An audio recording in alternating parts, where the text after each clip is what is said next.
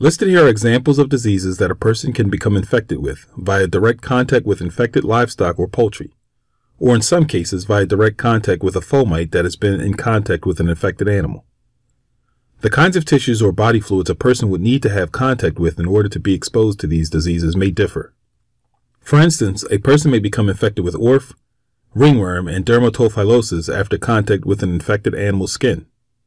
Direct contact with infected reproductive tissues like placenta and aborted fetuses could expose a person to brucella, and direct contact with saliva or central nervous system tissue would need to occur in order for a person to be considered potentially exposed to rabies.